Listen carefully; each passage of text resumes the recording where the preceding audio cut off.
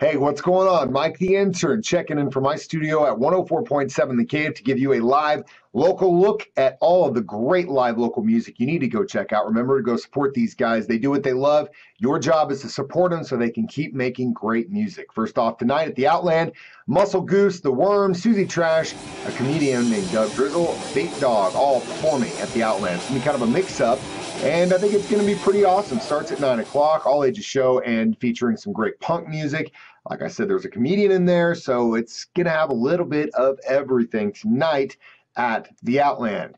Then coming up tomorrow at Lindbergh's, the early show, 6:30 to 8:30, and that is going to feature everyone's favorite 60s soul review, R&B review, call them what you want. We call them the Detectives. They've got all the great music from the 50s and 60s, great musicians, and this is an early show happening tomorrow from 6:30 to 8:30, so you'll be home by Saturday Night Live. You won't be out late with all the craziness happening for St. Patrick's Day, which, if you do want to be involved with, is happening down the street at Moon City Pub. They're having their St. Patrick's Day celebration featuring the C Street Band and Buddha.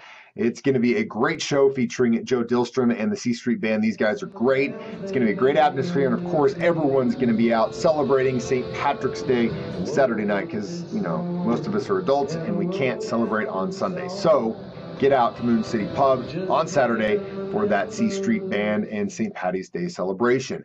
Then coming up Thursday, March 21st, a band that doesn't play nearly enough but are phenomenal every time they do, the Bel Airs, return to Lindbergh's. This is another early show, goes from 6:30 to 9:30, and a all-ages show. You're going to see the Pruitt brothers doing their thing, Michael Cherry on drums. Bel Airs have been a huge part of the Springfield area.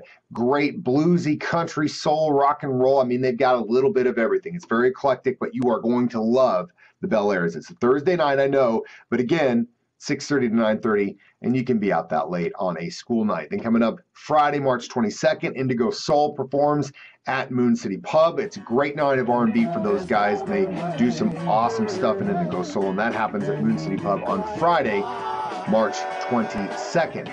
Then my buddies Dream Ritual are releasing an album on March 23rd, their Trips Around the Sun record. They'll be at the Outland with Youthpool, Rodwood, and Isabel Crane.